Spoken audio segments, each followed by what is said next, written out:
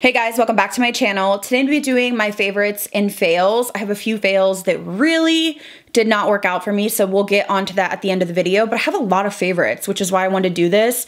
Just some skincare, hair care, makeup, even clothing. I've been loving a lot of things and I want to share it with you guys. If you're new here, I would love you to subscribe and let's get into what I've been loving and what I didn't like. So my first favorite is actually a cleanser, which I'm really shocked about. I have my favorite cleansers that I use from Kate Somerville. I like the Milk Makeup one. I use the Curology one. This got sent to me in PR and I, for some reason, just really wanted to try it. This is new from Pharmacy. It's called the Whipped Greens Oil-Free Foaming Cleanser. It says it's an oil-free foaming cleanser that draws out dirt, oil, and impurities. It's soap-free, creamy formula. And I think that's what I've noticed about it is very creamy and it does lather. I can feel the foaming aspect of it, but it's quite moisturizing. It doesn't strip my skin at all, which is what I love about it. It doesn't irritate my skin. My skin just feels great after using it. It does have a scent, and I think it is the same scent as their melting balm. Yeah, it has a green color and kind of like a citrusy scent. I don't really know how to describe it, but I've been enjoying this so much. It really lathers, and I think part of me feels like that's cleaning my face more, even though I know logically it doesn't really matter. And I feel like it's nice and clean, but it's not dry or tight after using it. There's no film left over, so I'm really, really impressed with this product. I would definitely purchase this. Next up is a brush that I have been loving so much. I went through recently my brushes and really decluttered like probably 100 brushes just because I feel like I had like 20 of each brush, like bronzer, highlight, and then a million eye brushes. That's a whole nother story. But face brushes specifically, I don't need 20 highlighting brushes. Like I needed to get it down to like 5 or 6 that I really enjoy.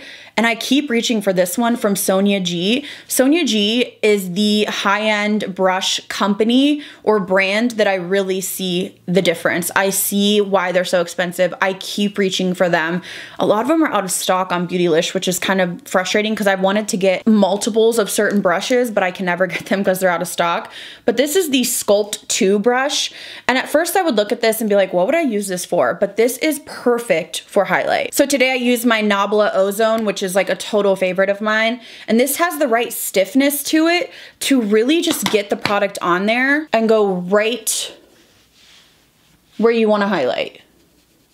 It's not too flimsy, it's not too thick. You could totally use this to sweep like bronzer, blush, whatever, but for me, this is the perfect highlighting brush. It just fits perfectly right on the cheekbone to give me that highlight that I'm looking for. It's quick, and I feel like I always want to reach for it. Something about how packed it is that highlight just gets right on it. Even my Natasha Denona, the new highlight that I love, I think it's called I Need a Nude or I Need a Glow. That one's really hard pressed, and some brushes can't pick it up, but this one does effortlessly. So this definitely stands out to me. I know it's pricey, but it's a brush that's always in my top drawer, and whenever it's dirty, I'm like digging for it. My next favorite is an oldie but a goodie. I'm so glad I got reintroduced to this. So I did a sponsorship with Lancome. They resent a bunch of their products, one of those products being the Blur and Go, and a lot of you commented on that video and you were like, that really blurred your pores. And I remember loving this product.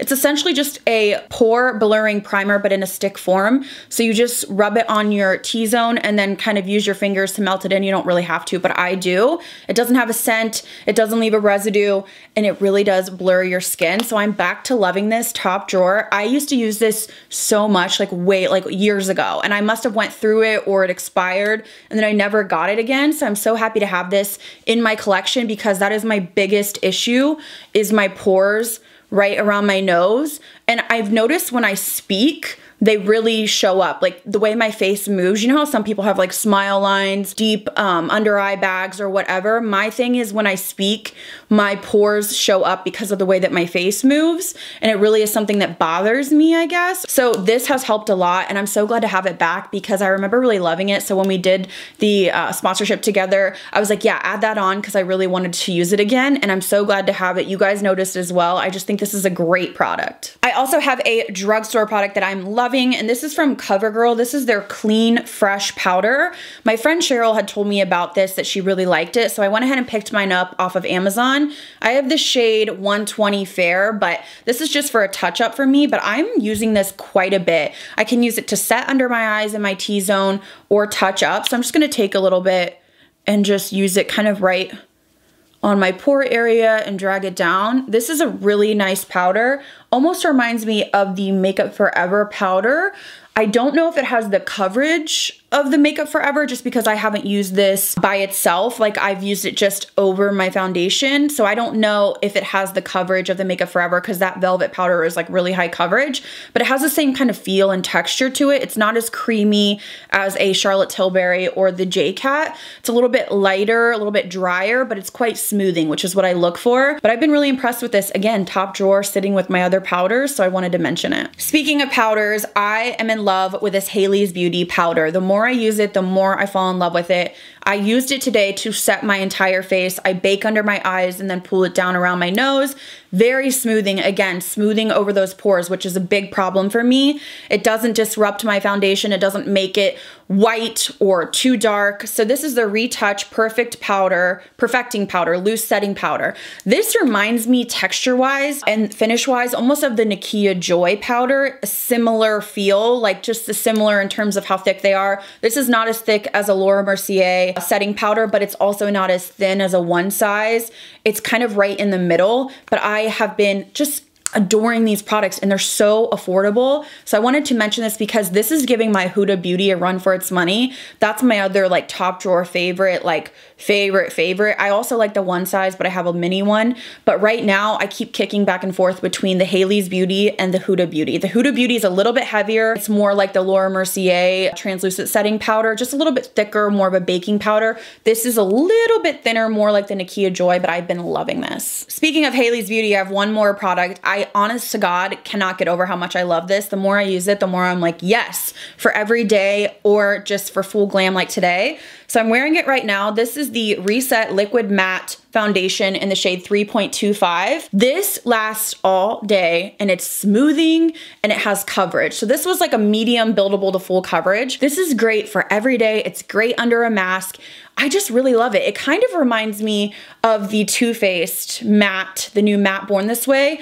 This is a little bit different, but it gives us kind of similar finish, similar coverage, similar wear. So I've really been impressed with this. The more I use it, I love it. It's great with a sponge. It's great with a brush. I've just been really impressed. And this is technically, I mean, drugstore pricing, Hailey's Beauty is. So I highly recommend checking them out. If you have skin like me or you like my recommendations for complexion products for smoothing or whatever, I think you'd really enjoy this. So next I want to talk about some hair products. I have 3 things to talk about. The first one being this texturizing foam. It's a mousse essentially, and if you would have told me to put a mousse in my hair, I would have been like, no, I don't have curly hair. I don't want a crunchy feel, but this has done really well for my hair in terms of helping me keep a curl. This is the Light Texturizing Foam from Sexy Hair. I got mine off Amazon and I liked that it said light texturizing, so it's not going to be heavy, it's not gonna make your hair tangly. So I just pump out a couple pumps, like one pump go through my hair and then another pump through the ends.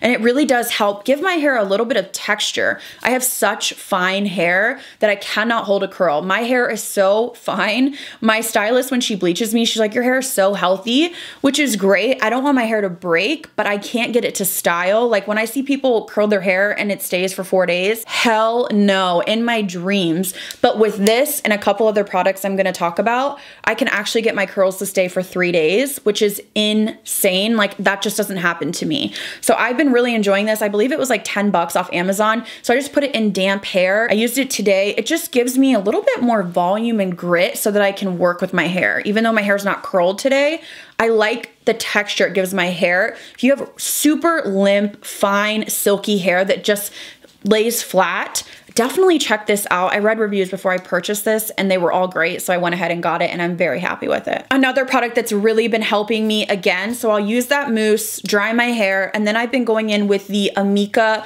The Shield Anti-Humidity Spray. This gives your hair a little bit of grit again. So if I really want my curls to last, if I'm gonna go through honestly anymore and curl my entire head, it's time consuming, right, for me to do that because I have a lot of hair, it's just very fine. So I'm going to take the time to make it last. I spray this on each section, so I'll make a section, just hit it one time with this and then curl my hair. this does help. This has heat protection in it, which is another bonus. Gives you a little bit of grit, holds your curl, but also is a heat protectant. It's kind of like a 3-in-1. And I really, really have been enjoying this. I'm about halfway through. This is something that I would definitely repurchase because it really does help keep that hold. So this, the mousse, and then the curling iron, I found my dream team. So let's talk about the curling iron. So this curling iron I invested in because I was so sick of my hair just like falling flat right after I curled it. I used to be able to hold a curl more, but I think it's because I used to dye my own hair at home, so it was a little more damaged, whereas now I go to a professional, so it is very healthy. But I was reading reviews, and I saw this T3. Now I've heard of T3 and people loving it, but I've also seen some reviews not so good on Sephora, Ulta, whatever. So I saw this new one, single pass curl 1-inch curling iron. And I actually prefer a curling iron just because I'm lazy, y'all. I don't want to hold both hands up if I can only use one. This iron is absolutely incredible. It had all 5-star reviews. Looking at it right now on Sephora, it has 17 reviews, which I know is not a ton, but they're all 5-star. It just said that it holds a curl perfectly, and I have to agree. This curls my hair and holds a curl better than any curling iron I've ever tried. This was pricey, but for me it's worth it. And now I'm like gonna go through all my other curling irons and just start decluttering because seriously, this is the only one I will need. I cannot tell you how shocked I was when I used the mousse and then I used this. I did use the Amika as well, but using those 3 together, I curled my hair and then I put it in a pony, went about my day. The next morning I woke up and my hair was still curled. I'll put a picture on the screen because I actually took some photos for Instagram later that afternoon. That was 2nd day hair. For me, that doesn't happen. Like, it just doesn't happen. I've seen other people recommend T3, but this was my first experience with the brand and I have been just blown away. Top drawer for me now. Like, I don't even want to reach for another curling iron. So my next favorite I've mentioned before, but y'all, I just had to mention again because I cannot get over this product. This is such an interesting product. And when I first mentioned this, I was kind of like nervous or like, I don't know, I just felt a little bit weird like explaining it, but so many of you guys DM me saying you got it and you love it. And it's from a brand called Panty Cakes. So you're like, what?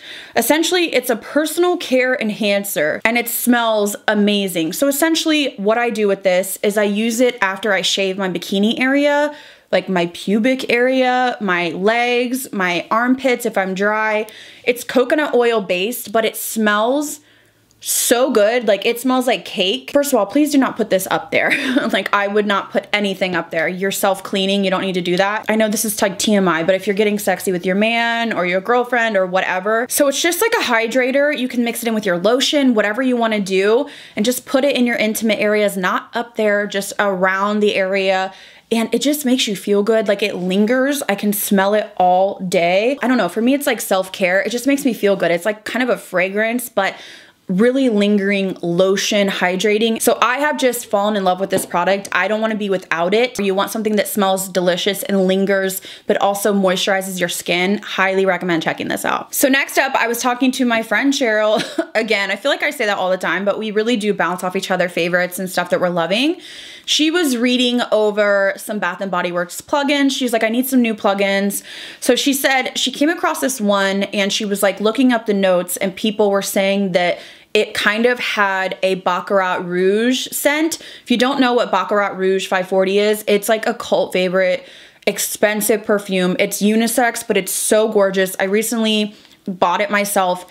Very, very pricey. Like, this was like 200 bucks. So this has a cult following. There's been a lot of like replicas or similar scents, but she said they had plugins that people were saying smelled like Baccarat. So she was like telling me and I was like, oh no, no. I was like, I want my house to smell like Baccarat because like the candle for this scent is like 100 bucks for one candle. I was like, okay. So I went on Bath & Body Works and I bought like 15 plugins. It's called In the Stars, okay? This smells like freaking Baccarat, you guys. I'm not kidding. I plugged it into my house. Well, first I smelled it and I texted her immediately and I said, I'm definitely getting Baccarat. It's not 100% perfect, but it's close. I was like going through my house getting whiffs of Baccarat and I was like, oh, I'm ordering more of these. If you want your house to smell like Baccarat, or if you've never smelled Baccarat and you're like interested and kind of intrigued, check out In the Stars. I think they have a bunch of stuff. She said they have like hand lotion and whatever. I just went for the plugins, but I will link it down below.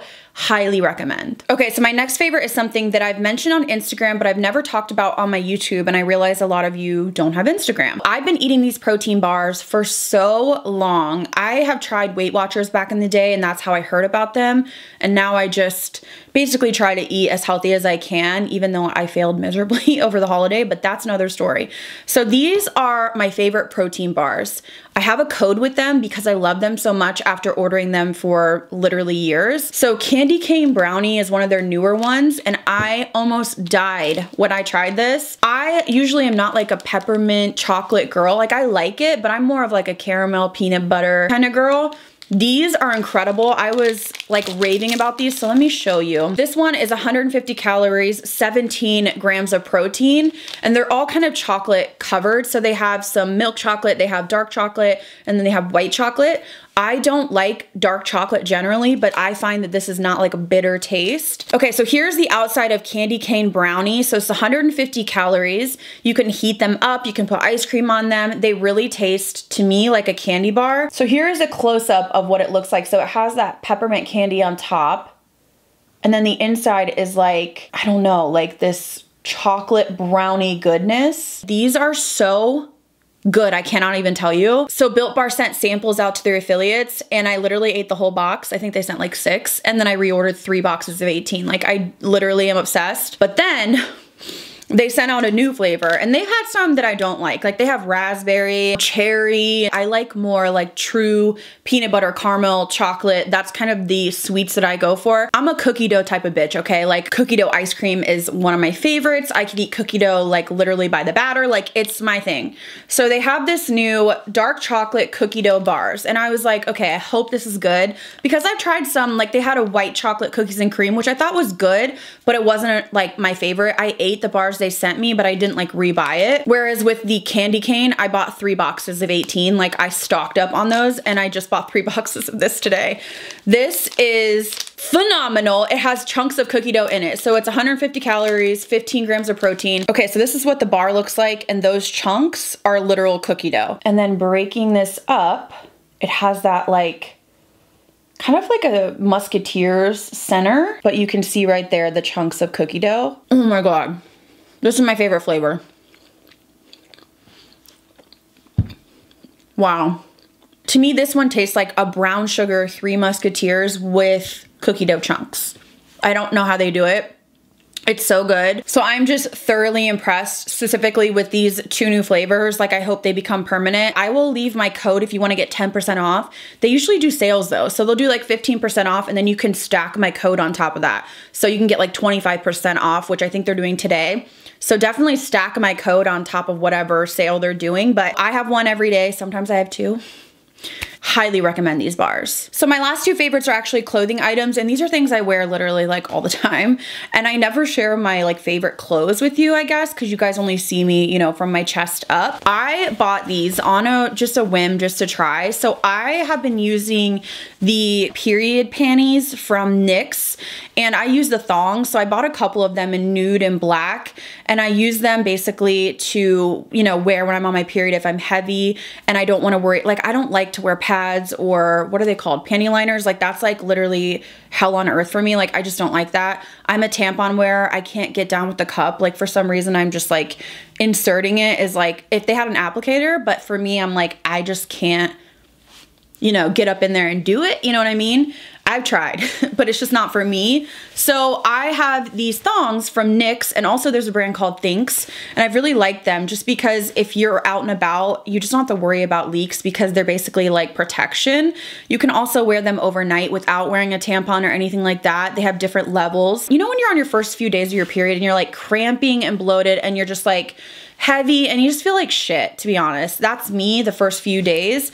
So I bought these. They're called the Wonder Short. This is the print that I got, but I also did get black. I'll have to put like a photo on the screen so you can see, but they have this really nice band on them so they don't dig in, and they're basically like little boxer briefs, but they have period protection. So I don't want to get like too much into it, but it has kind of like a lining so that you can sleep in these. You don't have to wear a tampon or a pad depending on how heavy you are, and they're just so comfortable. Like, they're so comfortable that I started buying them and wearing them just for like when I'm not on my period, just to wear these. So I just wear these with no underwear to bed. I got a large. It's a little bit like roomy on me, so I probably could go down to a medium. So I would say they run a little bit big, and the waistband is just so nice because it doesn't dig in. I have sweatpants that are high-waisted that kind of dig in, or a lot of times if I'm sleeping with sweatpants, I feel like I'm sweating and I'm uncomfortable.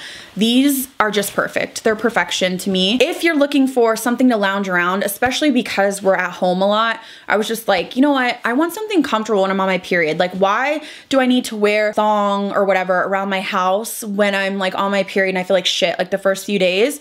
Also, I've tried other period panties like briefs and stuff, and I don't like them. This feels comfortable to me. I think I have 5 or 6 pairs now, and they're not cheap. I started with one, and then I bought a couple more, and then I bought a couple more, I think on Black Friday, but I'm wearing these all the time. Ian says they look like volleyball shorts, like from high school. He's like, it looks like you're wearing volleyball shorts. That's what they look like. They're actually cute, and the black ones are just really discreet and whatever. Even if I'm not on my period, I'm like wearing these all the time around the house because they're just so comfortable, and I like to sleep in them. My last favorite is another clothing item as well, and this is from Urban Outfitters. So essentially, it's like a seamless kind of tank top bralette. Again, I'll put a picture on the screen. I have them in a large. I probably could have got a medium, but I wear these all the time around the house. Listen, we're in the no bra gang here, okay? Like, I am not wearing a bra most days. If I am, it's a sports bra. Right now I have a Skims bra on. Like, I'm over the underwire padded life. You know what I mean? I'm trying to wrangle these in. I don't care about like push up or like whatever anymore. Like, I feel like once I hit 30, I was like, free the nipple, okay? So these are so comfortable. I have them in black. They have a ton of colors, and they have different, you know, styles, like a scoop neck or whatever. I like this one, which is the V-neck. I can wear this with no bra. It's not see-through, so I can wear it like around people if I want to put like a hoodie on or whatever. I can wear it under t-shirts. It's just so comfortable, and for some reason, because it's seamless, it kind of keeps the girls somewhat locked and loaded, you know, like not all the way, but somewhat, to where I can go around throughout my day and not wear a bra and feel fine. To be fair, I have like a D cup. I don't have like, you know, like a triple D. So if you're packing a lot more heat than me, then maybe, you know, you need like a little bit of more protection underneath. But I bought, again, one of these, fell in love, bought like 4 more. So these are top drawer literally most of the days. I'm wearing this, I'm wearing those shorts, I'm wearing Lululemons, I'm wearing joggers, like I live in this shit. So I wanted to mention it because it's just something that I've fallen in love with, so much so that I bought in multiples. I don't mention clothes a lot, but I think I'm gonna start doing it just because I know you guys are like me and you're looking for like comfort and flattering clothes, and these are like my top picks. Okay, so now that we've gone over all of my favorites, I feel like I had a lot, but I really did. That's why I wanted to film this, because I was like, oh my God, I just found so many things that I've been really enjoying. Let's start off with this for my fails. Absolutely no. This is from Bath & Body Works, the Shapeable Soap.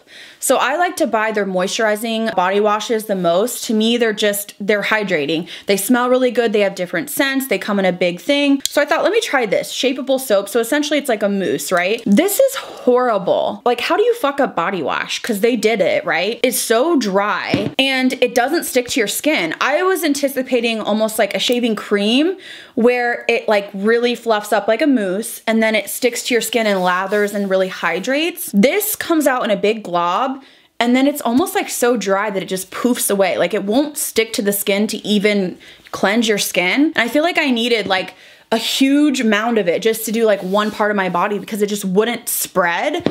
I don't know how you fuck up body wash. Like, how? I don't know. It's so bad that I can't even use it. And that, I don't know if that's ever happened to me. Like, usually if a body wash is like whatever, I just like go through it. I might try to use this to shave my legs, but it's so damn drying that I feel like I don't even want to use it for that. So if anybody tried this, because literally I tried like 3 different times in the shower. Even when I got out of the shower, I didn't smell it. Like, there was no lingering scent. Like, it literally was just a dud for me, and I regret buying it. So my next dud is something that I was really excited about until I got it. This is the new Too Faced Peach Bloom Color Blossoming Lip and Cheek Tint. I don't understand this product. So I thought this was going to be like a liquid blush or lip product, whatever, like hydrating. This is like a lip stain jelly, right? There's barely any pigment, okay? So I was like, all right. So I tried it on my lips, like I'm rubbing it in with the applicator, and it gives you a light pink tint. I tried it on my lips and it actually dried my lips out. Like they felt like they were gonna crack. And I was like, oh, that's gonna be a no. And it didn't give me much color. You know I like a lip stain, and it didn't give me really anything, like a tiny little pink stain, I guess, but my lips felt so dry. Using this over my powdered foundation is an absolute no. I would only use this on my lips, but even then, I feel like I need like heavy balm over or under it. And for me, it's just not worth it to get a little bit of a tint for it to just dry my lips out so much. Actually like hurt. Like I was like, I need balm. So for me, this is a pass, unfortunately. And my last product, I hate to mention this, but I really have not found one product from this line that I love. And I'm so bummed about it because first of all, I love Patrick Ta. That brand just kills it for me. I'm wearing his blush. I just love that. You guys know my love for his brand. So when Makeup by Mario said he was doing a brand, I was so excited. I was like thinking it was going to be kind of like Patrick Ta's. I bought a lip gloss from the Makeup by Mario. I already decluttered it. Like it was nothing special. I have the eyeliners I never reach for. Nothing is like really blowing me away, but this product is such a disappointment. This is the Master Secret Glow. This is basically like a clear balm gel that you're supposed to put all over your face or your lids to give you that glow. First of all, it doesn't give you much of a glow and it lifts your foundation and moves it, which he said it didn't. And I'm like, well, but it does. This is so incredibly sticky, which one of the things it says is not sticky. I mean, it is stickier than like Vaseline. I don't know if you can hear that or see that, but it's very sticky. So to market it as not sticky, I'm kind of like, what? If you put this on your face, your hair is gonna get stuck in it if the wind's blowing. I wanna show you a swatch of this on my hand. I mean, you could use a lip gloss. Like you could literally use a lip gloss. Imagine putting a Lancome Juicy Tube on your cheeks. That's what this is. I just will never, ever, ever use this. And I'm just sad overall that there's really been nothing from the brand that's really worked for me. All right, guys, so that is everything for my favorites and fails. I know I had a lot of stuff. Let me know if you like when I talk about like clothing, food, skincare, hair care, more than just makeup, because a lot of the times I don't have 15 makeup products, but I have other products that I've been enjoying. So let me know down below. If you're new here, I would love for you to subscribe, and I'll see you guys in my next video.